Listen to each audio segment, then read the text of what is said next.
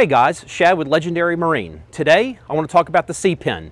The SeaPen is a revolutionary new docking system that allows you to use your existing slip to dry store your boat.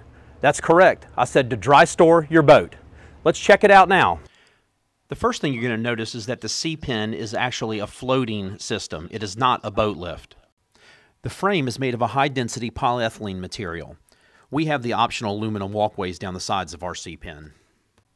The interior of the SeaPen is a growth-resistant liner and a breathable marine-grade rope netting. The netting is what separates the boat from the lining and is key to the entire system working. It creates an airspace between the two that allows the boat to stay completely dry while in the SeaPen.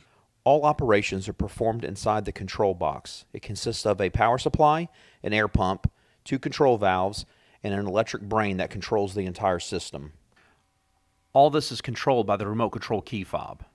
So you simply press the first button and the gate will start to lower. The gate collar acts as a ballast tank. Once the water replaces the air, the weight will allow the gate to drop and the SeaPen will flood with water. Once the gate is down, you can then remove the boat from the SeaPen.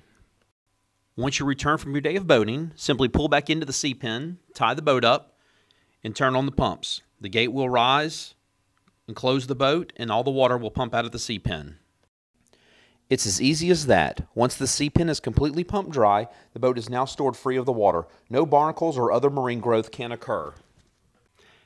And we know everyone's as curious as we were. Yes, when it's pumped out, you can walk on the mesh. Pretty cool, huh? If you have any more questions, please give us a call. And thank you for checking out the SeaPen.